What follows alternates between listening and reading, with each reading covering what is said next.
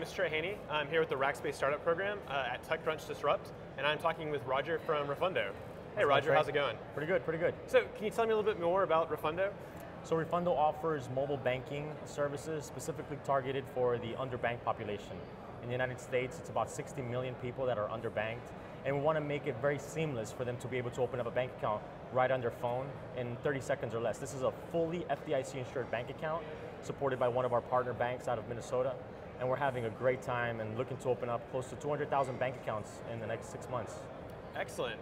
Have you guys actually launched Refundo yet? Or? So Refundo already has launched. We've been offering bank products to this segment for a couple of years now, and we're looking at now going on to mobile because we think that mobile is where banking is ultimately going to be going. Everybody in banking is going into mobile. So we want to pioneer that, and we want to pioneer that across the low and moderate income segment. Excellent. So I understand you're also hosting on Rackspace. Can you tell me a little bit about your configuration on Rackspace?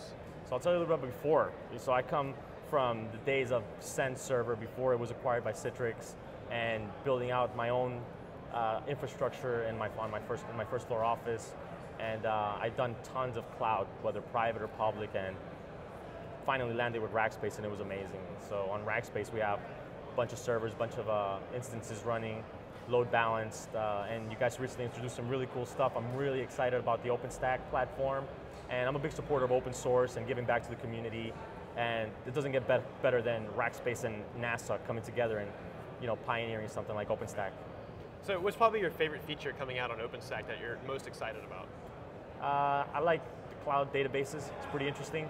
We now have moved to a NoSQL, but all of a sudden with your cloud databases, we're interested in looking at that more.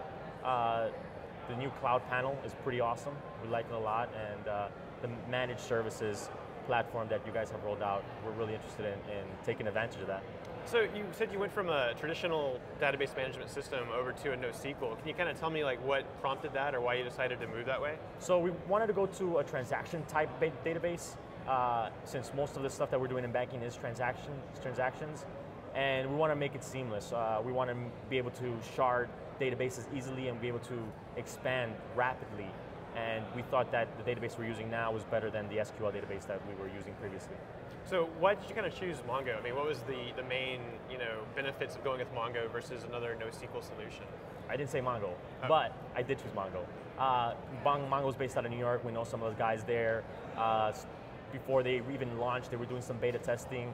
It's really about connections. It's really about how people treat you when you're first starting off, that you kind of make a connection. So we know some of the folks there have helped us out. So that's why we decided to go with Mongo.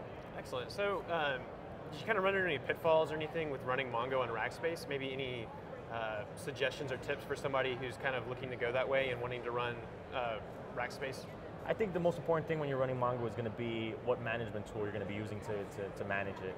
But the configuration on Rackspace is pretty seamless, and building instances and charting across those, it's not a problem at all. Excellent.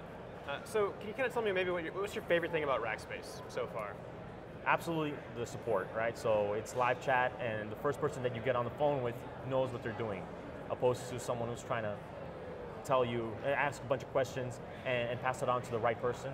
We know that when we get on the phone with Rackspace or primarily do live chat, they're going to be able to help us out.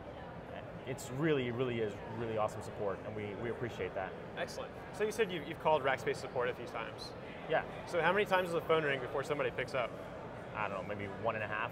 That's ridiculous. Awesome. It's good to hear. Very cool. Well, this is Trey, coming at you from TechCrunch Disrupt. If you guys have any questions at all, hit us up at rackspace.com. Thanks so much. Thanks, Trey.